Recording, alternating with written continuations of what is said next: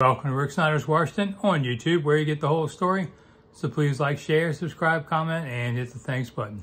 Washington Commanders continue to add to their depth today, signing linebacker Michael Walker, a 2020 fourth-round Atlanta pick. That's when Commanders coach Dan Quinn was the head coach at Atlanta, so remember the guy.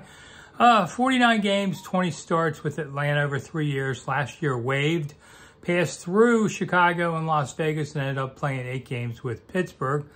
It's a depth move. All right, odds and ends today.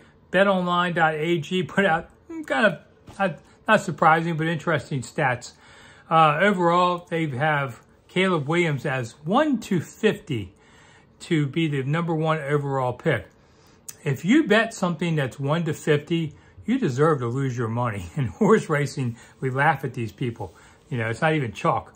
So never do that. Never make a bet like that. You're going to bet, $50, make a penny, forget it. I mean, it's just crazy. But #2, where the Commanders pick, BetOnline has Drake May at 21-20, which is basically $1.05 versus a $1 bet.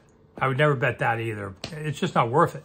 But Jaden Daniels is 11-10, which is basically 110 to $1. So they basically are a nickel more or less, whatever you want to say. Drake May is a little bit of a favorite over Jaden Daniels. And then J.J. McCarthy's the 3rd overall at 15-4, which is about 4-1 on there. The #3 pick would be Jaden Daniels at 5-4, thinking May is gone. May's the second choice there. So the odds makers are telling you it's Drake May. I'm telling you I have no idea because I don't think they've made a final decision yet. It's either May or Daniels. I do think they will take a quarterback here, whichever one. I don't know. Half of you are going to want one guy, half of you are going to want the other, so it doesn't matter who you take. I'm Rick Snider. Thanks for coming. I'll see you soon.